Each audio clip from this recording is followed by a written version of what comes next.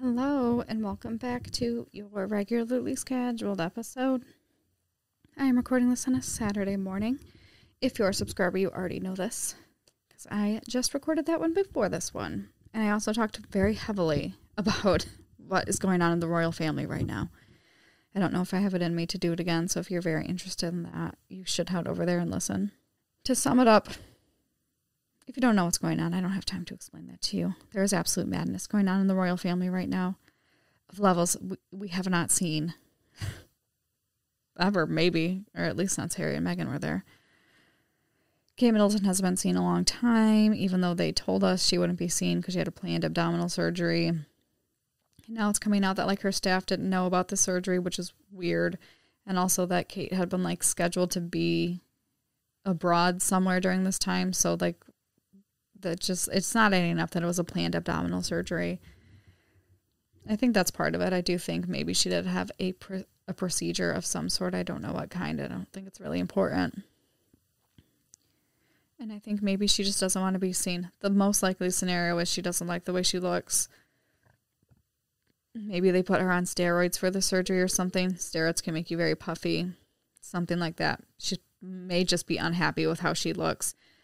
Because it's weird, the amount of time she took off for this planned abdominal surgery would be months, which is odd for a family who makes their women give birth to a child and then 14 minutes later they make them put on a dress and stand in the street. So it's weird that they would have months, or that Kate would be allowed or expected to take months off for the surgery. So my most likely non-conspiracy theory is that Kate is just unhappy with how she looks. That's why we're not seeing her. It tracks. My most likely conspiracy theory is I believe that William did cheat on Kate. I believe he wants a divorce. I don't think Kate would ever initiate a divorce this close to her being on the throne. If you are not familiar with the royal family or William and Kate that much, if you watch The Crown or whatever, that is pretty accurate to what happened. Kate's mom really tracked, not in a stalker kind of way, but really kept tabs on where William was going to school, when he was going to school, taking gap years, things like that, so she could have Kate Middleton be where he was at the same time. It is no accident that they met, is what I'm trying to say. So I don't think... They didn't call her Waity Katie for nothing, all right? That was her nickname for a long time because William proposed after 8 years. And he broke up with her before he proposed to her. So they named her Waity Katie. I don't think Waity Katie would be willingly leaving this royal family when she is maybe less than 5-10 years away from achieving everything that her and William have worked for. I think perhaps William cheated on her. They get into a fight. He wants a divorce, and they are slowly trying to phase Kate out in a way that the public won't be so outraged. Because why else would they release a terribly photoshopped picture, arguably? Not terrible, but just bad enough that, that should not have happened. You have, all the money in the world. And then what really stuck out for me that something was wrong is they let Kate take the blame for that Photoshop fail. And even if it was her fault, it's weird to allow her to put herself out there like that. They could have said anything. A mystery staffer, mystery editor, sorry, someone edited the photo, whatever. They let a note come out with Kate saying, oh, hey, sorry, that was my entire fault. And if you're thinking it's not that big of a deal because it's just a Photoshop picture, she probably just not her, I still don't think she did this. Whoever Photoshopped it probably just put new heads on the kids' bodies because it's so hard to get kids to smile at the same time. But the media that they have in their pocket, there's a name for it. I still can't remember. I said it on the subscriber episode too. Is now doubting the legitimacy of the things that Kensington Palace is sending them. So they're they're sending us doctored photos. We don't know what to believe. They immediately unpublished the photo because it was not real. And they are letting Kate take the fall for that. which I find very odd. That's the one part of this where I do find something very odd about it, because people love Kate. And if he is planning on divorcing Kate, they're trying to soften the blow, essentially, I think. I don't know if it has anything to do. I do think he cheated on her. I do believe that with my whole soul. He is Charles's son through and through. I will stand by that. I don't care about, I fully believe it. And his mistress's name is Rose of Chumley. If you don't know how to pronounce that, it looks like it's like Chalamande or something. It's Chumley. They need to get serious about the way they pronounce their names, if we're being completely honest. Anyway, that's my 2 cents about what the hell is happening on the royal family. Not that anyone really cares, but you guys know that I do, so it has been at the forefront of my brain for like weeks now. Where's Kate? I'm loving all the conspiracy theories. Someone Googled how long it took for bangs to grow out, and it's like the exact amount of time that Kate's taking off, so perhaps she got terrible bangs. Maybe she got a BBL. We never know. We don't know. Maybe she's filming The Masked Singer. Someone said perhaps she's doing The Traitors, which I think would be a great choice for her. I don't think Kate is gravely ill, dead, or dying. I don't think that. I think that's a bit much. But I do think something is going on. Either her surgery didn't go that well, she has bad side effects, she doesn't love the way she looks, or William is a cheater and everyone has had enough.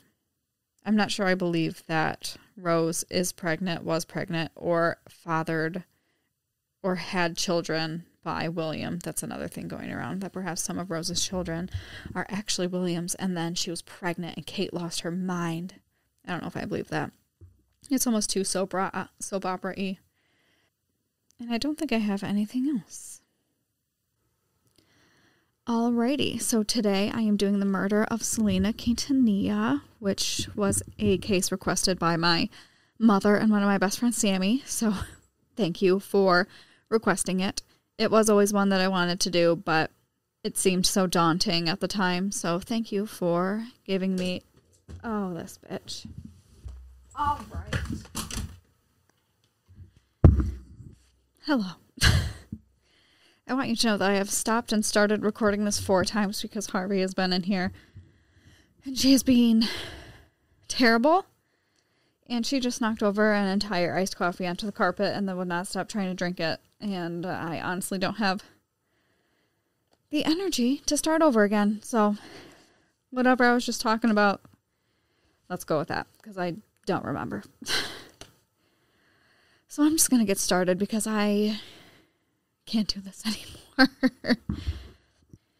So Selena Quintanilla was born on April 16th, 1971 in Lake Jackson, Texas, to Marcella and Abraham Quintanilla.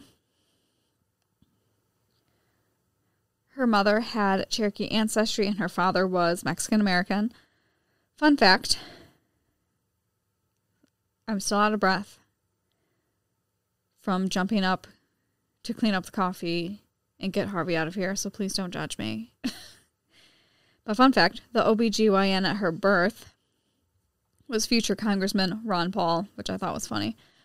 Anyway, her father had opened a small restaurant in 1980, and in only a year they had to shut down the restaurant and declare bankruptcy because of a recession caused by the 1980 oil glut, which I couldn't quite figure out what that was. Like there was too much oil because there wasn't as much as a demand for it. I'm not sure.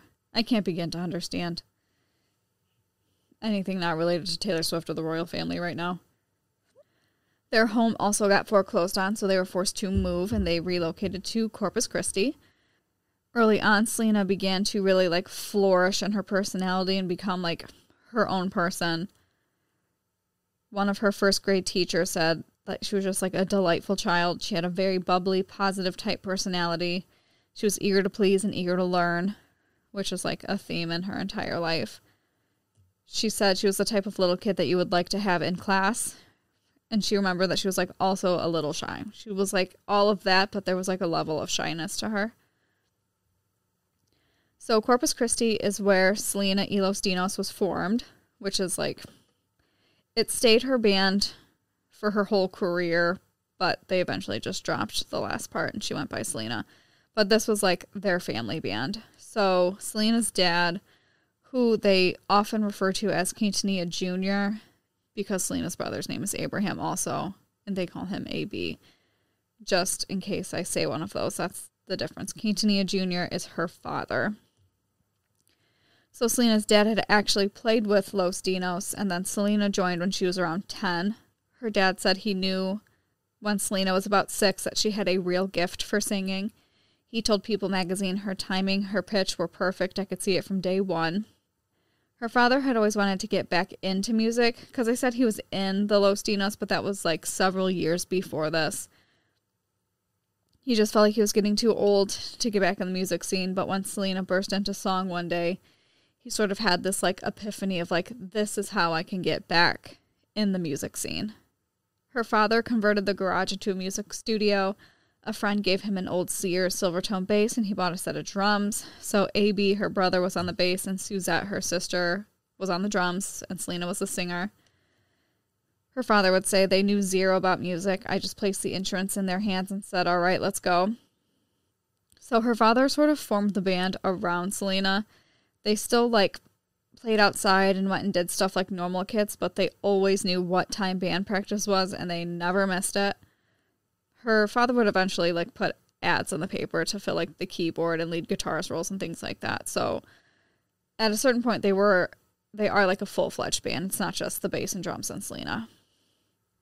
They would perform anywhere they could. Weddings, quinces, fairs, events. They had already had experience because they would sometimes perform at the family restaurant to entertain the guests.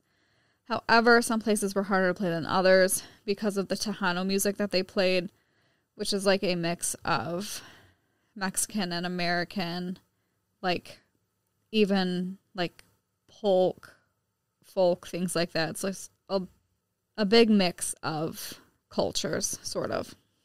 They were sometimes booed. Sometimes food was thrown at them. They did not have, like, an easy rise to the top.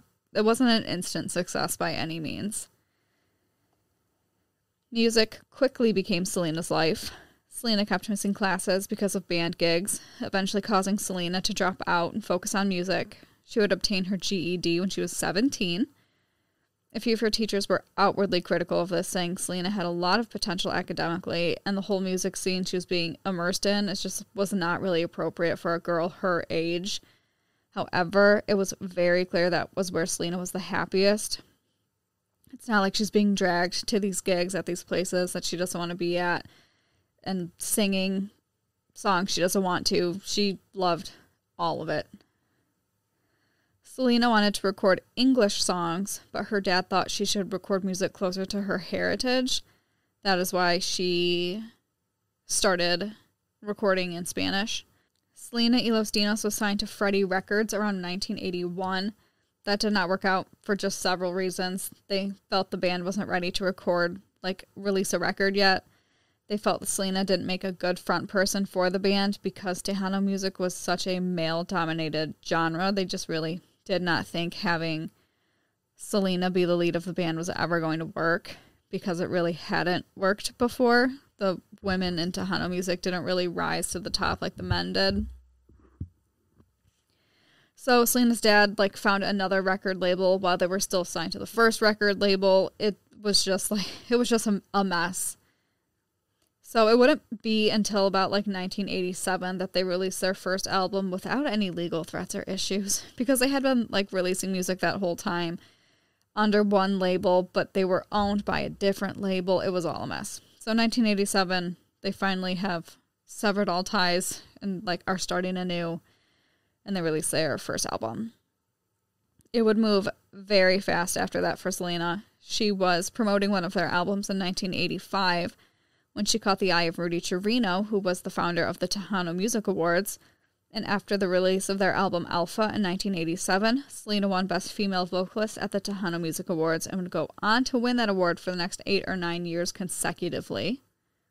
They would release a few more albums over the next few years, keep going to the Tejano Music Awards, but it would be at the 1989 Music Awards that Selena would be spotted by Jose Bahar of the newly formed label EMI Latin Records. So EMI was a label that already exists, and they had just added this new Latin division. So he's there with the new head of Sony Music Latin.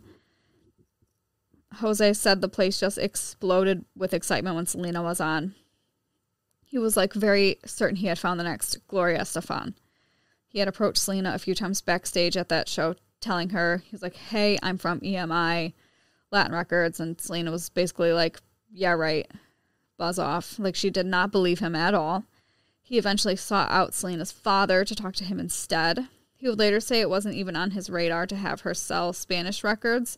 That's not what he originally signed her for. He didn't sign her to try and dominate the Tejano market. Like I said, he was treating her like a Gloria Estefan, he kept saying. He was searching for new Latin acts and wanted to sign Selena to EMI's label Capitol Records, while Sony Music Latin offered her father twice the amount of Capitol signing fees. So he offered them double the money of whatever EMI Capitol is offering her. Shockingly, her father would choose to sign her to EMI solely because he wanted to be the first people signed to the EMI Latin. So it wasn't about money. It was more of we are the first people to do this, exclusivity, things like that. Another reason they picked EMI was because of the potential of a crossover album. Because Selena really wanted to sing some English songs and sort of spread out into the United States and other countries in the world, not just Texas and Mexico. She didn't want to be confined to just singing these Spanish songs. She really wanted to reach a wider audience singing English. They felt EMI offered her the best chance to do that. So Jose requested a crossover album for Selena, and she recorded 3 English songs and submitted them to EMI Pop, the main label. The crossover album was denied. They felt Selena did not have the fan base to sell a crossover album, and they just did not think she had crossover potential in general. I love seeing a string of just very wrong men. What idiots. What idiots. So Selena released her debut solo album, Selena, in October of 1987. And like I said, I say solo, but the Los Dinos were still her band. It's still all the same people. They just dropped the name, I guess. Her brother, A.B., became Selena's principal record producer and songwriter for most of her musical career.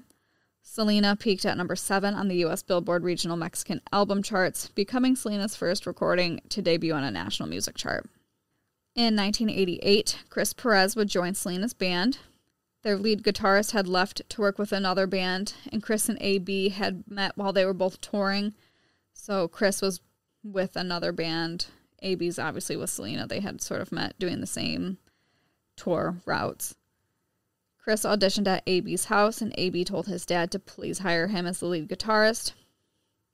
Because Selena's dad was very skeptical, he did not like the vibe that Chris brought.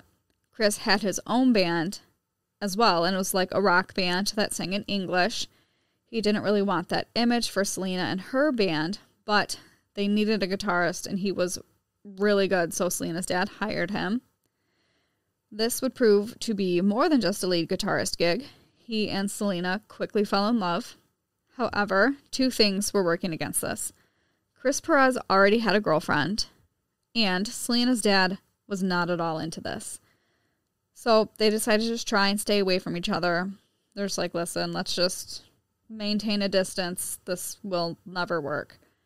Well, obviously, that didn't work. Shortly after that, they sat down at a Pizza Hut and decided they did not want to be away from each other and decided to finally be a couple. Suzette, Selena's sister, claims she saw Chris and Selena flirting on the tour bus and told her dad. Not sure why Suzette be snitching like that. Her dad then told Chris that his relationship with Selena was over. However, obviously, they continued on with their relationship. Selena's 19, 20. You can't tell someone to not see someone anymore, not just because she's almost, or she is a full-blown adult at this point, but because they're just going to make them want to do it more. You kind of have to have the foresight of this is going to backfire. So they continued on with their relationship, hiding it from her family. until her father saw them getting cozy or flirting or something going on the bus with like his own eyes. He pulled the bus over. He and Selena got into a very heated argument, and her father called Chris a cancer to the family and threatened to break up the band if it didn't end. So he's like, listen, you can keep this going, but we're done doing this then. We're done touring. We're done with the band, pulling everyone out. Ultimately, Chris Perez was fired, and Selena continued on with her career. I believe she tried to leave with Chris. Like, okay, well, if Chris is fired, I'm just going to go with Chris, and we're just going to do something else. And her dad was like, yeah, I actually don't think you're going to do that at all. The two would secretly still stay together, and they would secretly get married on April 2nd, 1992. Like, a literal secret, didn't tell anyone. They got married, and it started to leak into the media later that day, and, like, that's how people found out. They straight up secretly eloped. Eventually, her family came around and accepted Chris and accepted him back into the band. Her father said he thought that Chris would try and end her career or stop her goals. He ended up apologizing to Chris for that. Thank God. I don't know why he thought that was Chris's goal when Chris is also in the band. They ended up all being neighbors, which I love. So Selena and Chris, her parents, and AB and his wife all live next door to each other in La Molina, which is a neighborhood in Corpus Christi. And Selena and Chris had plans to move farther out of town and build a house and like start a family. So it all worked out. Well, this worked out. So meanwhile, while that's all going on, Selena's career is booming. She releases her second album, Ven Conmigo, in September of 1990, which had Baila Esta Cumbia on it. It would end up being one of her most successful singles. It was put on a compilation album that was certified platinum. I'm certain you've heard this song, even if you think you have it. It's insanely popular. It's very good, very catchy. It's fantastic. It would be the duet Buenos Amigos that Selena did with Salvadorian singer Alavo Torres that really helped her make the crossover that she had been wanting to do. Buenos Amigos peaked at number 1 on the U.S. Billboard Top Latin Songs chart, giving Selena her first number 1 single. The song's music video earned Selena and Torres 2 nominations at the 1992 Billboard Music Awards. The track also was nominated for Duo of the Year at the 1992 Tejano Music Awards. That song allowed her to tour the West and East Coasts, and it was played more on radio stations that had previously written off Selena's work. So people are starting to realize the mistake they had made in writing Selena off, as mostly because she was just like a Tejano music singer. Now they're starting to realize she can do a bit of everything. In May of 1992, Selena released her third album, Entre a mi Mundo, which many regarded as her breakthrough album. It peaked at number 1 on the U.S. Billboard Regional Mexican Albums chart for 8 consecutive months and went certified 10 times platinum. This is the album with Como la Flor on it, which is the song that I personally think of when I think of Selena.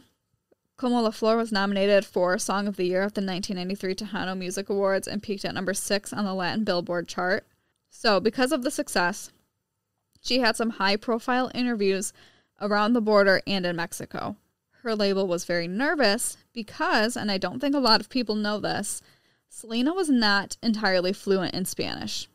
I mean, obviously, she knew some Spanish, but she was allegedly very far from fluent.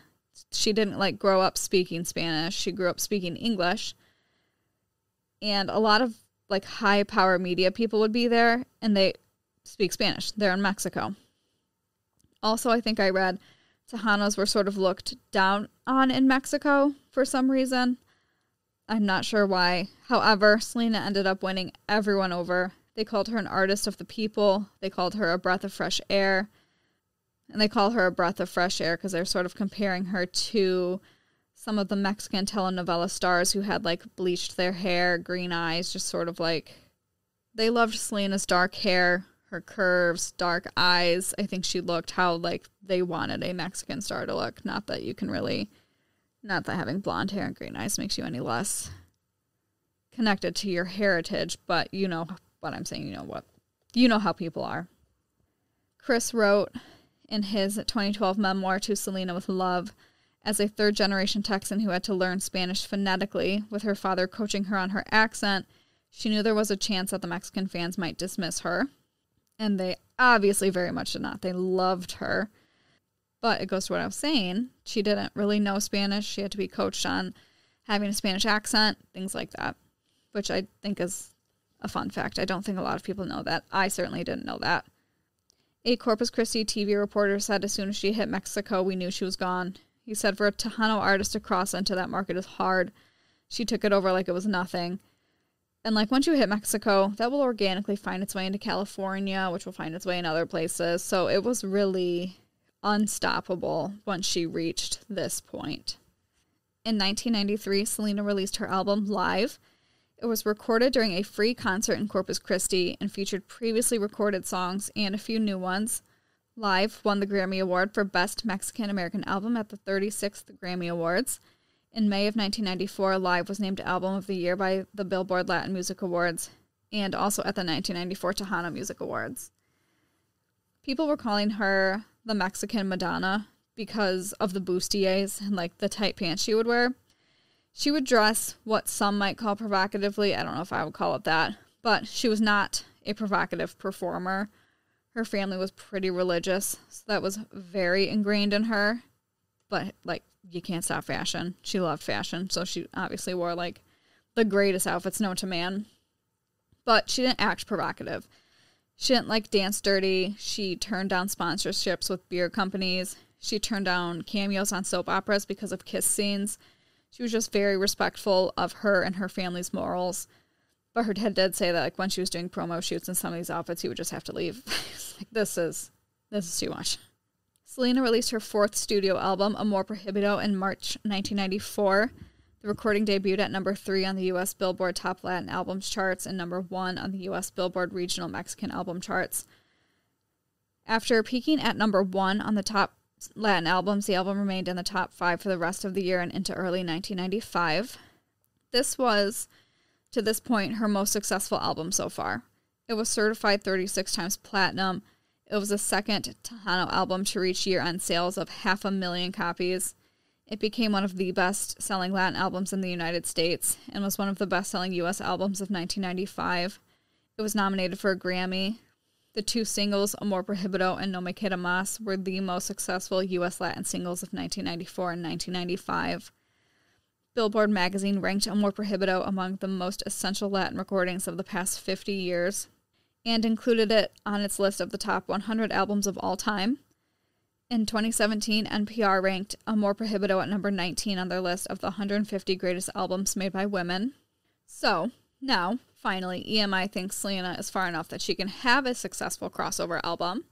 Now, after being called the Queen of Tejano for how successful she was able to make that career, now they're like, I guess you can sell records in English, even though she was from America and spoke English. She was working on that album at the time she had a sold-out show at the Houston Astrodome in February of 1995. So this is where we're going to pivot and go back in time a little bit. So, Yolanda Saldivar had been a longtime fan of Tejano music by the time Selena came around, and she was just not originally a fan of Selena because Selena sort of burst onto the scene and started winning all of these awards that, like, she wanted her favorite Tejano bands to win.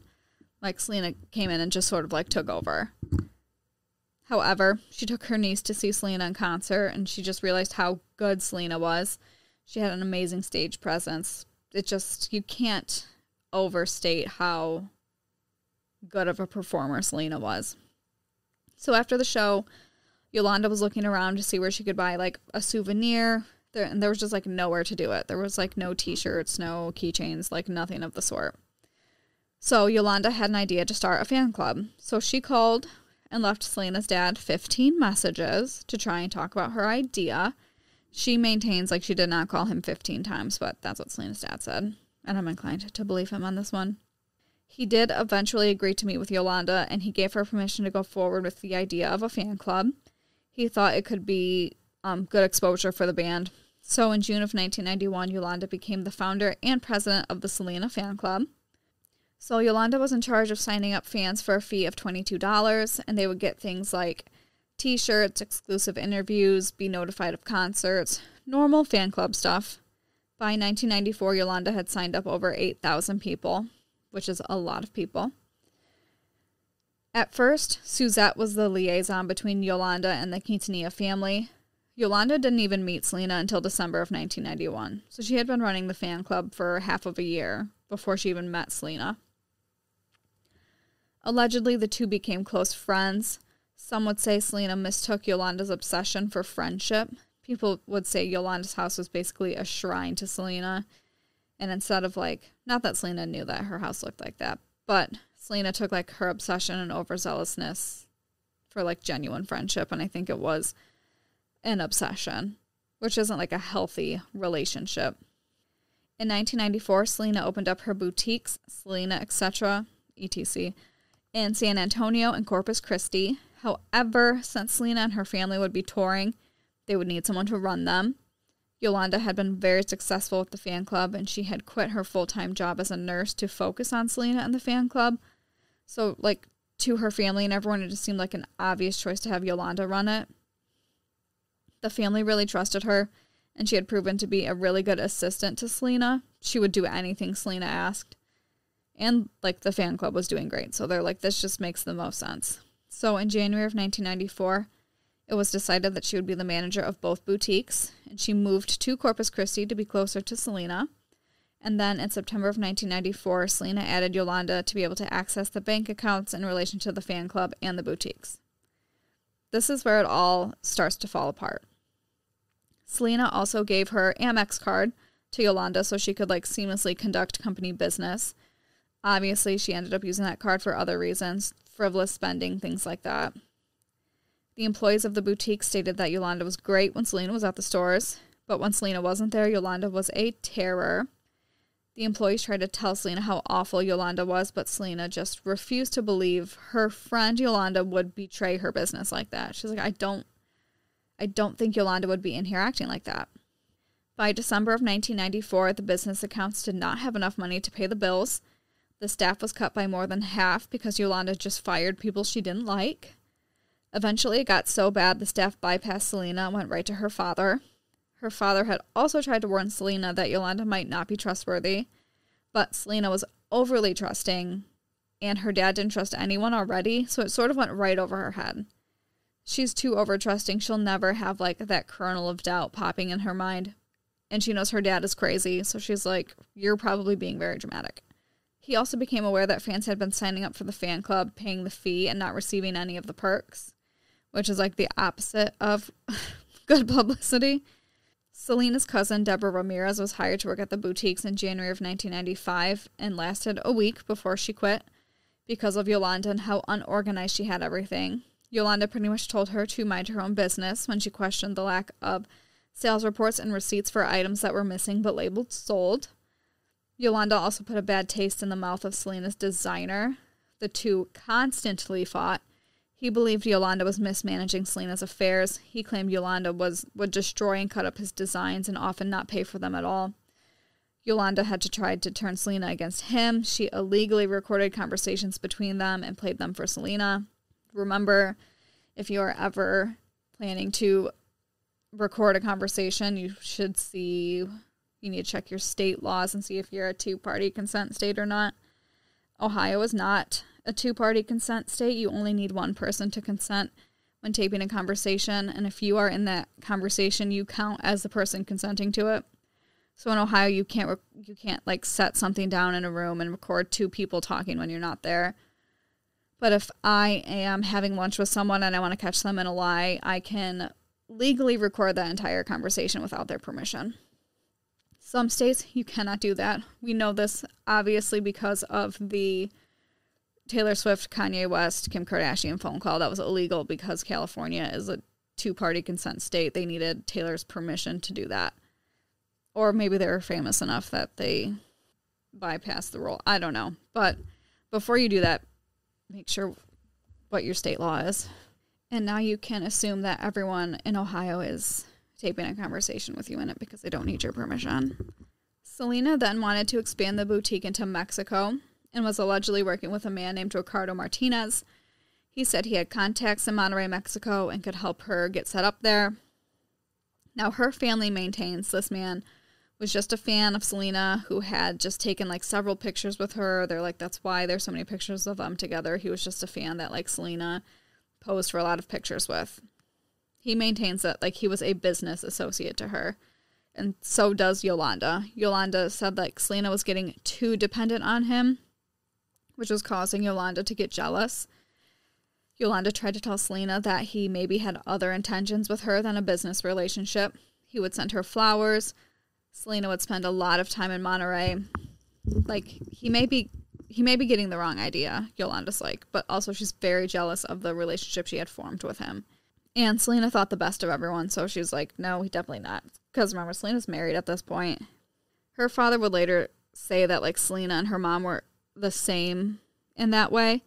What other people could sense, like, immediately took Selena and her mother, like, weeks to realize, and when they did realize it, they would just think, like, you know, well, maybe they needed the money more than we did, or maybe they needed this more than we did, you know those people. It's just too nice. What they didn't know was that Yolanda had been accused of embezzling funds from a former job. She had been accused by a San Antonio doctor of stealing more than $9,000 in 1984 when she worked as his bookkeeper. The Aetna insurance company paid off the doctor and then settled out of court with Yolanda. So this is, like, documented. So on March 9th, 1995, after figuring out Yolanda had embezzled tens of thousands of dollars from the boutiques, Selena's dad called Yolanda into a meeting. He told her that he knew the boutiques were receiving past due and unpaid bills, and there was no explanation for the missing cash. He said she just stared at him blank-faced as he was explaining that, like, he knew that she was stealing money. And, like, that's where it was going. She never denied anything, but he said at times she became emotional and other times she was, quote, cool as ice. Her father also discovered that Yolanda opened the fan club bank account under her sister's name and could not give a reason for doing so other than the bank wouldn't let her open an account in her own name.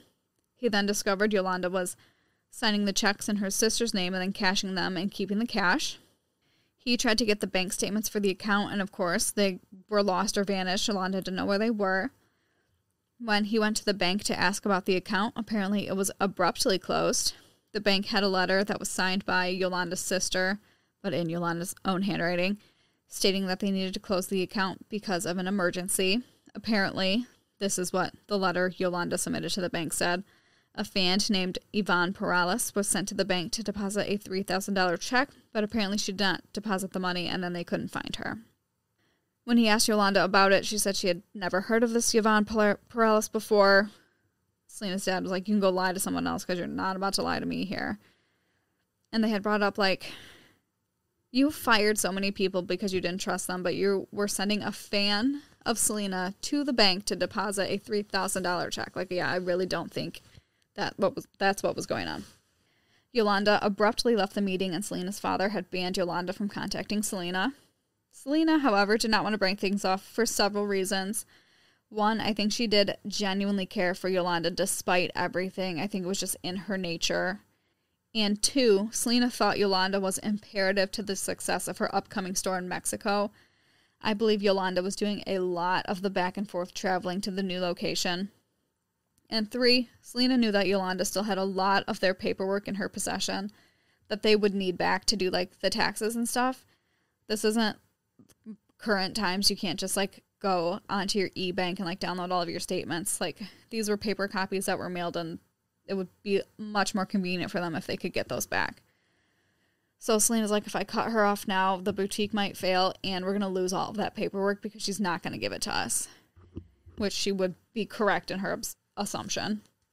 So between now and March 31st, a lot of things happen. The day after Yolanda was banned from talking to Selena, Selena and Yolanda argued over the phone, and Selena declared, not to Yolanda, but after she got off the phone, that she could no longer trust her. I don't know what happened on that phone call, but she, like, got off the phone and had told Chris, like, I think that's done. I don't think I can, like, trust her anymore. She took Yolanda off the bank account and replaced her as fan club president on March 10th, 1995. The next day, Yolanda purchased a gun with hollow point bullets. If you're not familiar with those, hollow point bullets expand on impact, creating much more damage than a regular bullet. So, like, they're a compact bullet, but as soon as they hit something, the bullet sort of, like, expands, and it, like, shreds much more I want to say body tissue, but whatever you would be shooting with these bullets. Animals, fuck, I don't know. I don't know why, like, some of these things exist. Why do hollow point bullets exist? Yolanda would tell the store that she needed the gun because she was threatened by a family member of a patient she was treating as a nurse. Except we know she's no longer doing that, so.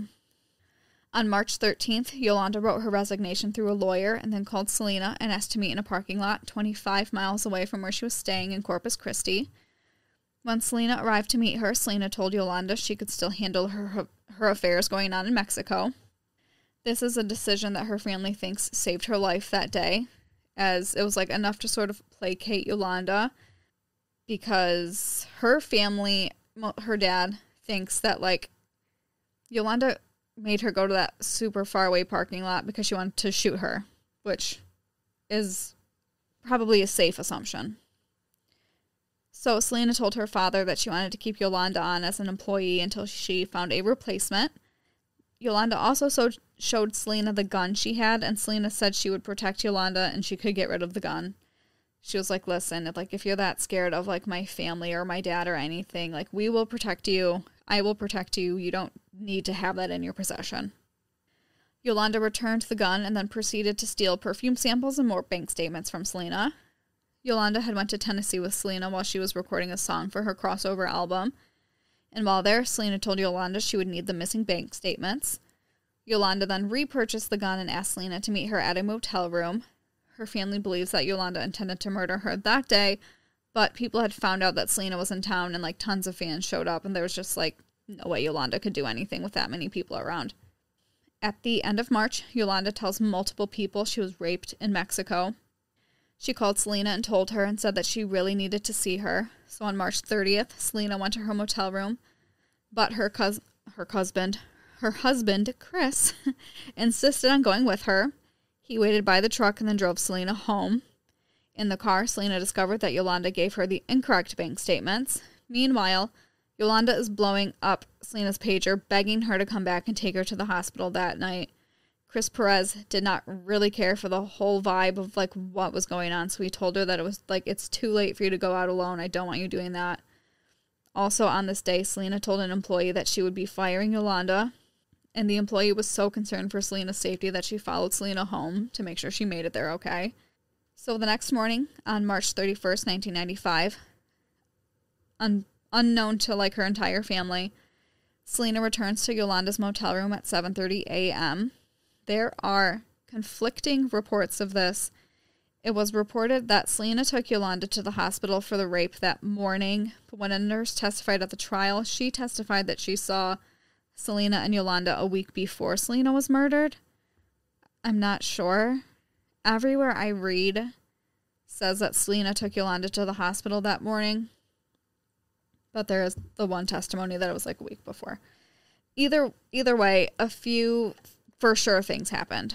Yolanda had told Selena that she was bleeding profusely from the rape, and when they got to the hospital, Yolanda told the nurse that she was like maybe bleeding a little, if any at all. Allegedly, her and Selena got into an argument because that was the opposite of what Yolanda had told Selena. The doctor told Selena that Yolanda would have to go to a hospital in San Antonio because the rape didn't happen in this country, and that's where Yolanda lived. They're like, we are a Corpus Christi hospital. This rape happened out of the country. It's not really our jurisdiction. Yolanda lives in San Antonio. She needs to go to a hospital where she lives, just like sort of sort this out. That morning, Selena attempted to call Martinez, but he was in surgery and couldn't be reached. That's the man who was helping her with her Mexican boutique. And Selena's husband reached out to her to remind her she was supposed to be at the recording studio, to which she said she forgot. She was taking care of one last piece of business and then she would be there. She still hadn't shown up a little while after that, but her dad said Selena was perpetually late, so none of them were super worried.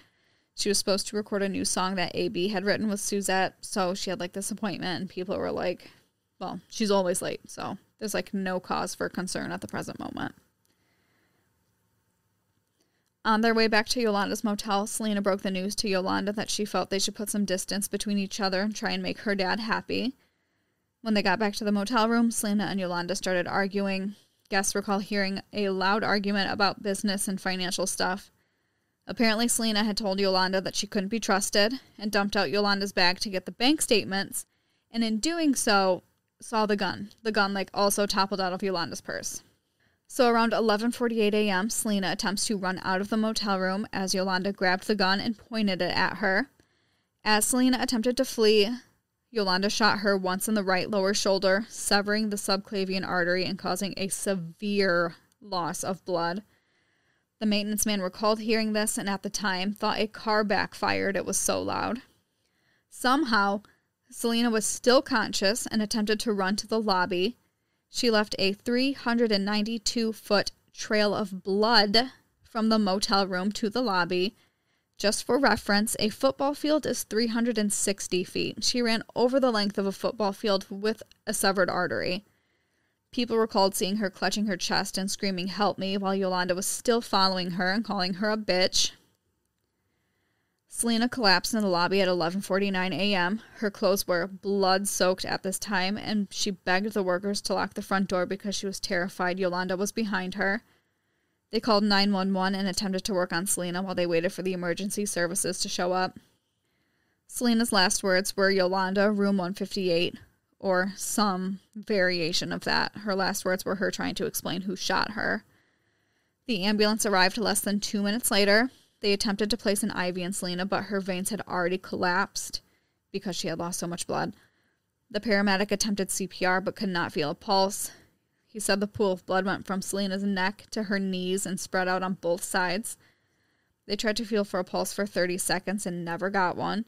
They placed a cardiac monitor on her, and the normal level you would want to see is 80. Selena was at 20. He said he knew it was just already too late when they got to the hotel lobby. Quintanilla Jr. and AB went to lunch. They returned to the office just as the phone rang. AB's sister-in-law screamed that Selena had been in an accident. Her father raced to the hospital emergency room at the Memorial Medical Center. So Selena arrived to the Corpus Christi Memorial Hospital at 12 p.m. She, for all intents and purposes, was clinically brain dead at this point. Her eyes were fixed and dilated, and she had no vitals. The doctors were able to get an erratic heartbeat long enough to transfer her to a trauma room and attempt any life-saving measures that they could. Selena's right lung was damaged, her collarbone was shattered, and her veins were emptied of blood. They attempted a blood transfusion to try and get her blood pumping again after cutting her open and realizing she was bleeding internally profusely. So they had transferred 6 units of blood into her, and they immediately spilled out of her circulatory system.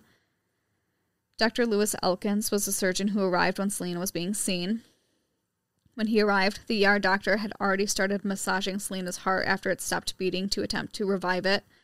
So Elkins said he felt obligated to continue the life-saving measures, even though he said if he had gotten there first, he wouldn't have attempted any of this. It was so bad. One of her arteries was severed in 2 from the hollow point bullet. She was giving a breathing tube at one point. Her collarbone artery was clamped in an attempt to stop the gushing blood. But after 50 minutes, it was clear all the damage was irreparable, and Selena Quintanilla-Perez was pronounced dead at 1:05 p.m. on March 31st, 1995, at the age of 23, from blood loss and cardiac arrest. Elkins says that was just semantics, though. He said she was definitely already dead when she arrived at the emergency room.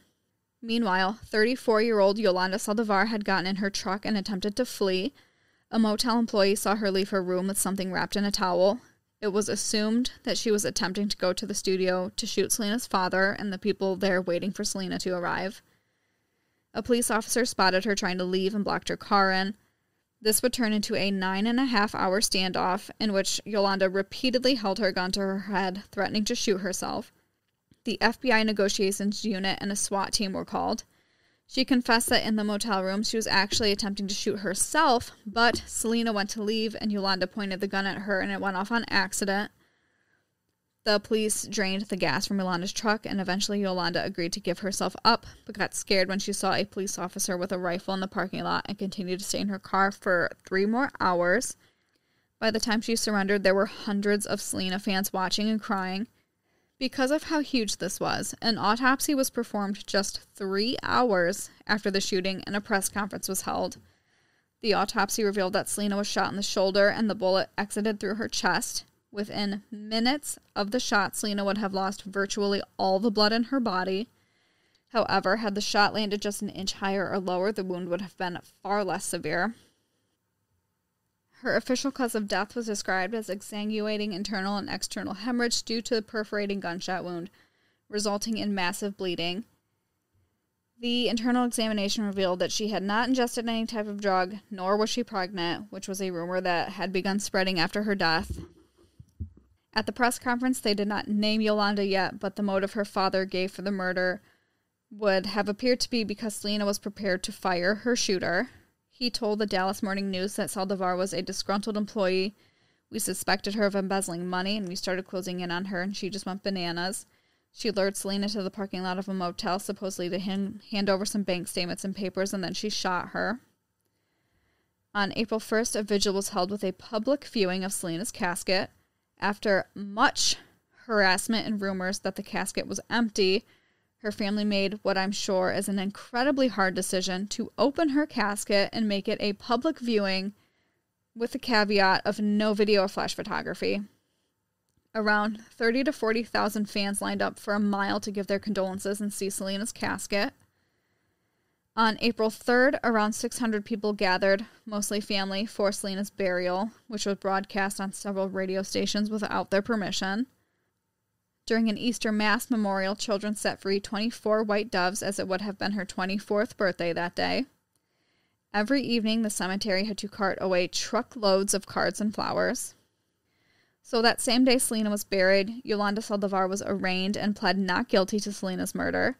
She was originally held on a $100,000 bail and was later increased to $500,000 because she was deemed to be a flight risk, which is fair. On April 4th, her public defender quit, fearing the backlash he would get from defending Yolanda. Yolanda is and remains public enemy number one to a lot of people.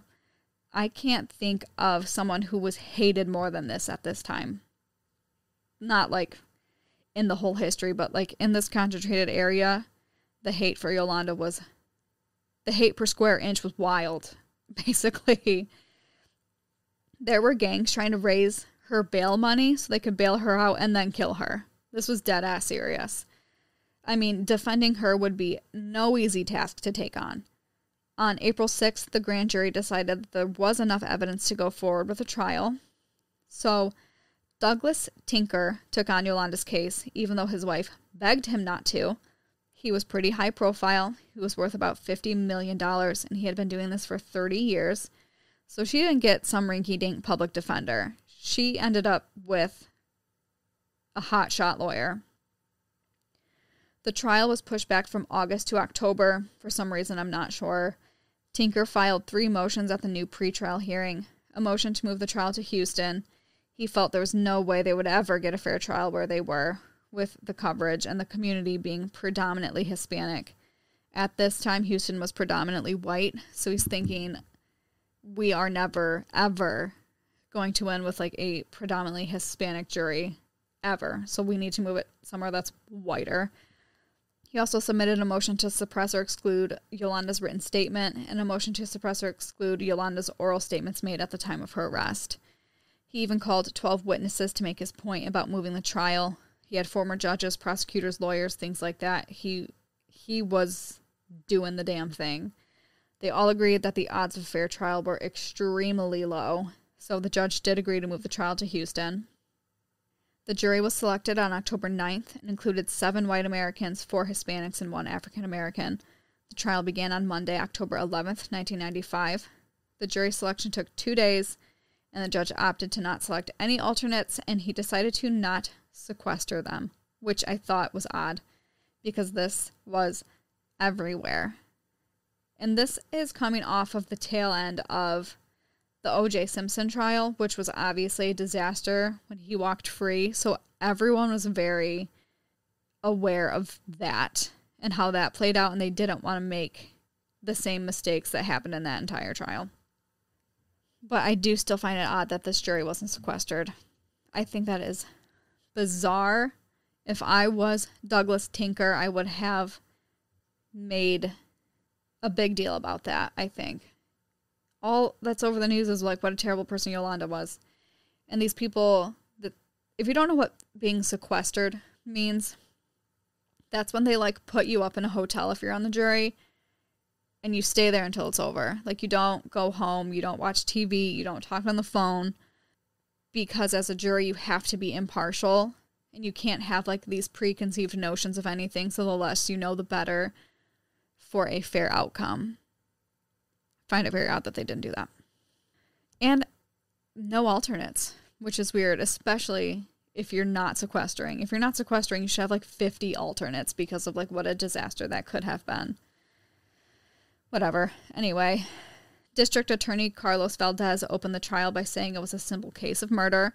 Yolanda deliberately killed Selena, and she did it in a cowardly way because Selena was shot in the back. Tinker opened the defense by trying to shift the blame to Selena's dad for some reason. He started talking about how controlling Quintanilla Jr. was and how miserable he made Selena and how he basically drove Yolanda to do something this irrational. The prosecutor called Selena's father and Chris Perez to the stand first. He asked Selena's father if he had ever raped or had sexual relations with Yolanda, and he said no.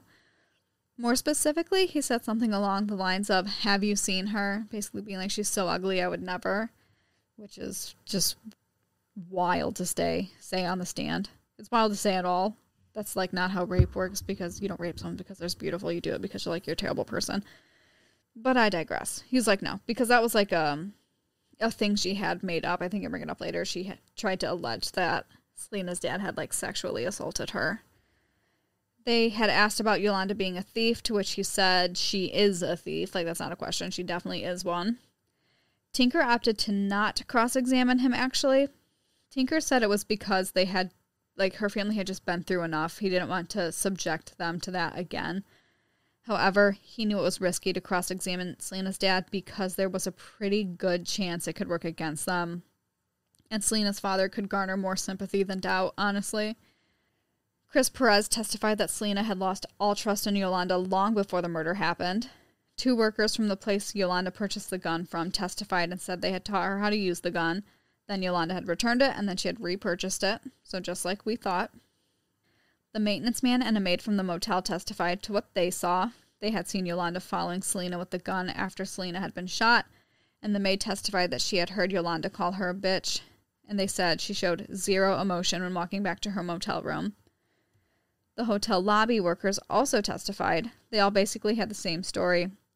Selena had been shot and collapsed into the lobby and said some variation of, Yolanda shot her, the girl in 158 shot her, Yolanda in 158 shot me, and that she yelled for the door to be locked because she was scared she was going to get shot again. The paramedic who worked on Selena on the way to the hospital testified how he tried to save Selena's life while she was clutching a ring. The ring ended up being a ring that was given to Selena by Yolanda and other workers of her boutique.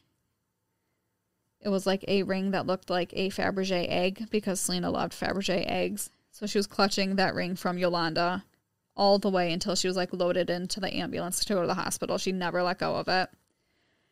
As he detailed this incident, Selena's family was sobbing. Her mom had to have medical attention from rising blood pressure, and Yolanda showed no emotion. The emergency room personnel who saw Selena and Yolanda in regards to Yolanda's rape also testified. They testified that Yolanda gave 2 entirely different stories, one to them and one to Selena. The prosecutors also showed the outfit Yolanda said she was wearing during the rape, and they said the holes made in her clothes were clearly made by scissors and not from being torn or ripped like she was alleging. The next week, the trial picked back up on October 16th. The jury got to hear the negotiations between Yolanda and the FBI during her 9-hour standoff. Yolanda repeatedly expressed her wish to die, but also expressed her fear of being shot if she left the pickup truck. So that came off like very contradictory, like you want to die, but you're too scared to get out of the truck because you think you're going to die. She also found out during the standoff that Selena had died and yelled at the negotiator from keeping that from her because she had wanted to visit Selena. So she had no idea that Selena died. She thought this whole time that Selena was like going to make it. And something with like the negotiation phone picked up a radio signal that she wasn't supposed to be able to listen to. And she had heard that Selena had passed away at that time. Because remember, Selena was pronounced dead like an hour and a half after she was shot. So Yolanda was already in her truck at that time. So she like had no access to the world, basically. She then told the negotiator about her fear of Selena's dad and how she had bought the gun because she was scared of him and how he threatened to kill her and he had sexually assaulted her by sticking a knife in her vagina and threatening to kill her if she told anyone. So she's saying, I bought the gun because I was so terrified of him and he said he was going to kill me. She said over and over that I didn't mean to do it, suggesting that the shooting was an accident. She also blamed Selena's father, saying he made me do it. He was out to get me. This man was so evil to me. My father even warned me about him. My father said I should get out before I get trapped. She can be heard repeatedly saying some variation of, look what I did to my best friend. I'll never forgive myself. I don't deserve to live. She then explained that she intended to shoot herself in that motel room and was holding the gun to her head when Selena begged her not to kill herself and then opened the door and the gun accidentally went off. In regards to that, they had asked the police officers how many times her gun misfired and went off by accident in the 9 hours she was holding it to her own head, to which the officers testified, none. The defense tried to say the officer who was leading the murder investigation had a conflict of interest because he had a Selena poster at his house and Selena's dad had given him a Selena t-shirt. The defense asked why his interrogation of Yolanda wasn't taped, why his notes were destroyed, and why Yolanda wasn't given access to a lawyer. The defense then said Yolanda's confession was signed after 11 intense hours with no access to food, water, or the bathroom. The confession she signed also did not have anything in there stating that the shooting was an accident, like she had claimed. Texas Ranger Robert Garza would reluctantly testify that he had witnessed Yolanda protesting to the officer that the written confession he had prepared said nothing about the shooting being an accident. So Yolanda's basically saying, like, I told you over and over again this was an accident, and you're bringing me this written confession, and you're not putting that part in there that I'm telling you. Because in her signed confession, it makes it look like it wasn't an accident, because it's not in there. It just makes it look like she shot Selena on purpose. And she's saying that's not what happened, and they left that out on purpose. A few days later, the Mexican Mafia sent Douglas Tinker a signed postcard declaring their intention to harm him and his family for defending Yolanda. Like I said, public enemy number one. The surgeons who operated on Selena testified also. The defense brought up how her father had requested the hospital not perform a blood transfusion because of their religion. They were Jehovah's Witnesses, so that's normal. They don't do blood transfusions. But it wasn't ever his decision to make because Selena was married. So the next of kin to make these decisions would have been Chris. So I don't know why they brought that up, because they did end up doing the blood transfusions anyway. But they're like, you weren't doing anything in your power to save Selena anyway. They showed Selena's autopsy photos to the courtroom. Many people, including a juror, became extremely emotional. Except, again, not Yolanda. She seemed very stone-faced. I think she might have just looked down at the table instead. Lloyd White talked about his findings and how Selena was not shot by accident. The prosecution called on a firearms expert who found the gun to be in working condition and stating that the person pulling the trigger must use a great amount of pressure. Like, this is very hard to accidentally shoot off.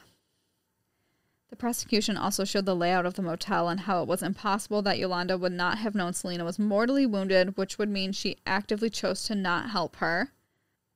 So the defense then called more motel workers who basically testified that Selena never asked to lock the doors and that there's no way the maid and the maintenance man could have seen what they saw based on the layout of the motel. They're like, where they were, they wouldn't have been able to see or even hear the argument. So there's basically, they're just calling everyone a liar. On October 23rd, they gave their closing statements. The defense asked the jury to not side with an enraged father, and Selena considered Yolanda one of her dear friends and had went out of her way to drive Yolanda to the hospital that day, even though she had a recording session scheduled. Basically, like, does that sound like two people who are not friends? The prosecution was like, well, fuck that. They pointed out that Yolanda was a nurse, yet made no effort to administer any aid to Selena after she shot her. If it was an accident, you think you would scramble to save her. Like, oh my God, what did I just do? That was a complete accident. None of that. They told the jury all of the different stories Yolanda had told about the gun and the alleged rape. Just everything I had already said. She had, like, made up a ton of stories about why she had the gun, how she got it, blah, blah, blah. We know she was telling different stories about the rape in Mexico. So they're just bringing all of that up. While they waited for the jury to deliberate, lawyers and reporters were all signing autographs for each other. They were posing for sketches. They were taking pictures. Tinker said if the jury never came back, that would be fine by him. However, After the closing arguments, the jury deliberated for 2 hours and 23 minutes and found Yolanda guilty of murder. Her lawyer asked for a sentence of probation. Probation, because she had already been punished enough. The prosecutor was not having any of that and reminded the jury that Yolanda shot Selena in the back while calling her a bitch. Like, does that sound like someone who should get zero jail time? Yolanda was scheduled for the maximum sentence of life in prison with the possibility of parole after 30 years. Her case was not eligible for the death penalty. Yolanda is currently serving her sentence at the Mountain View unit in Gatesville, operated by the Texas Department of Criminal Justice. She will be eligible for parole on March 30th, 2025, next year. She spends most of her time in isolation for her own safety. Yolanda had filed appeals and motions for a new trial. Selena's dad said he doesn't really care. Nothing will bring back Selena, and it's probably safer for Yolanda to be in prison anyway. He's like, listen, you can try and get out if you want, but, like, you might just want to stay there. But I don't care what you do. In her first interview from prison in November of 1995, Yolanda said Selena came to me in a dream and told her to tell her story. Yolanda said, I know, my God and Selena are with me. It was an accident. She said there is no happiness, there is no laughter, there is no harmony. Like, now that Selena is dead. She said, I cannot accept she is no longer here. I will never accept that. She even kept calling Selena her daughter, even though they were less than 20 years apart. Yolanda said that's just the kind of relationship they had, which I find not correct. She would say, I never stole a penny from my daughter. She said, when I am ready to reveal the entire truth, I will come with proof in my hand and say, this is what was going on. My God, Selena, and my family know. Just a few updates. Dreaming of You, Selena's long-awaited crossover album, was released in July of 1995. If you don't think you know this song, you probably do. It's extremely popular. It sold 175,000 copies on the day of its release in the United States, a then record for a female vocalist, and sold 331,000 copies its first week. Selena became the third female artist to sell over 300,000 units in 1 week, after Janet Jackson and Mariah Carey. It debuted at number 1 on the U.S. Billboard 200 chart, becoming the first album by a Hispanic artist to do so. And as of this week that I'm recording this, March 15th, Selena's Amor Prohibido is now the second highest certified Latin album in U.S. RAA history. It's certified 41 times platinum. It ranks only behind her own Dreaming of You. So she owns the top 2 spots. The gun used to shoot Selena was destroyed by the order of a judge, and parts of it were thrown in the Corpus Christi Bay. This angered many historians and fans, as they thought the gun should be kept in a museum, which I understand. It does sound morbid, but I see where they're coming from. The motel room where Selena was shot essentially turned into a shrine. People were leaving flowers, writing on the door, hanging up notes, pictures. The motel eventually changed all of the numbers on the room around so people wouldn't know what room it took place in. People also started leaving flowers at the Quintanilla home and then Chris and Selena's home. The week after Selena was killed, People magazine put her on the cover in Texas and other southwestern states. When the issue instantly sold out at newsstands, the magazine decided to do a commemorative issue in Selena's honor, only the third such tribute in the publication's history at that time. They were originally not going to do this.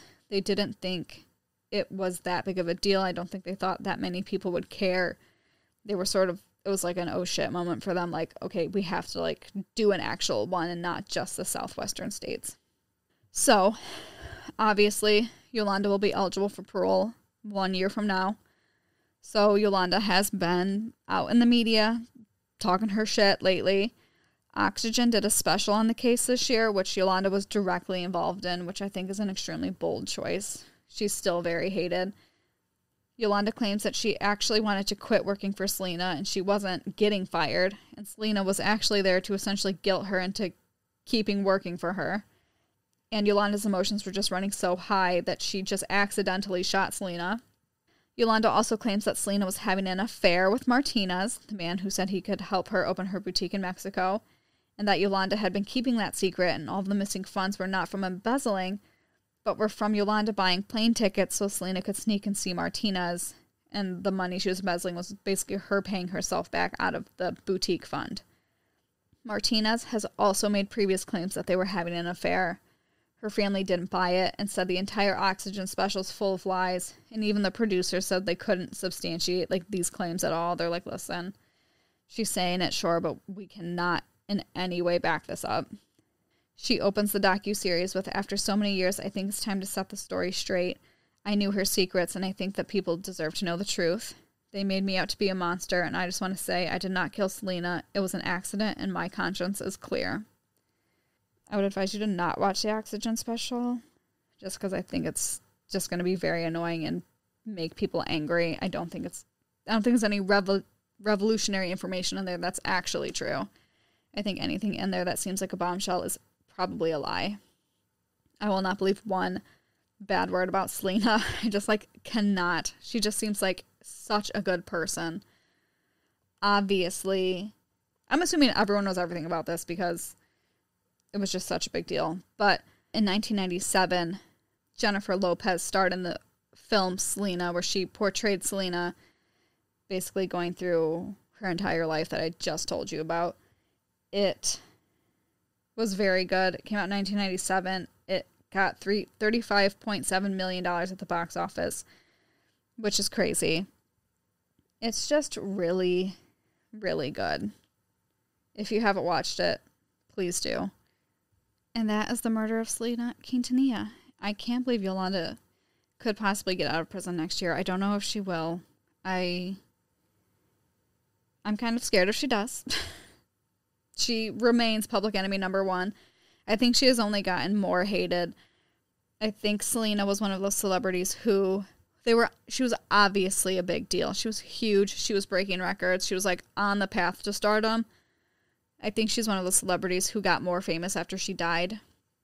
It just so happened that Dreaming of You was her first English album that had gotten released. So that introduced her to a lot more fans in the rest of the world in the United States, and not just Texas and Mexico in that area. So a lot more people found out about this after Selena had died. And I think Netflix just did a different Selena, I want to say show, was a dramatization about Selena's life that introduced her to a lot more people. Also, just it's introducing more people to Selena. It is also introducing more people to Yolanda Saldivar, who I believe shot and killed Selena on purpose, broad daylight, cold blood. I think there's no getting around that for her. I don't think other people will see it any differently either. As far as we're all concerned, she is a hot piece of trash. Not hot as in sexy either. Just flaming garbage. So follow that. I'm sure she's going to be in the media this entire year, making her case for her to be able to get out of prison. She has always maintained it was an accident. She has never wavered on that, I don't think. I think that's one of those lies where she said it so much, I think she believes it now. One of those situations, because there's just no way. You got to fess up to something eventually.